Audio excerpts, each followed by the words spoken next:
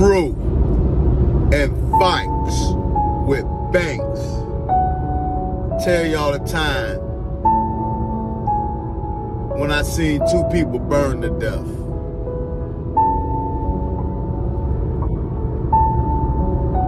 So this day in 1998, probably around summertime. So I'm in Tampa, Florida, on Fletcher Avenue.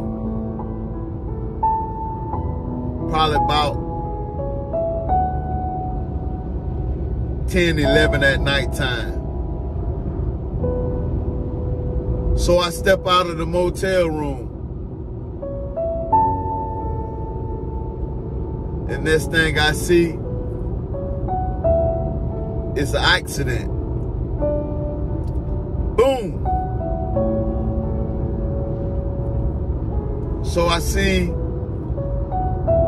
about 4 Mexicans jump out the car. They was drunk. They jumped over the median and they hit this other car from behind. And the other car was pulled up in the motel that I was in. You know, everything was like, boom, it was an accident. Then next thing you know, you hear this here. Then it said, boom! Next thing you know, you see 2 people jump out the car. Ah! Ah! Ah! Fall on the ground. So all the people know they run, and I see them grab the female, and they pulled up, was pulling, like, trying to pull the clothes. And if they was pulling the clothes, they was pulling her skin.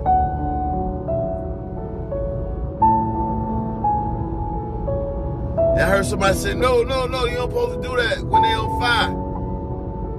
I broke the fire extinguisher. I throwed it down there. They sprayed them out.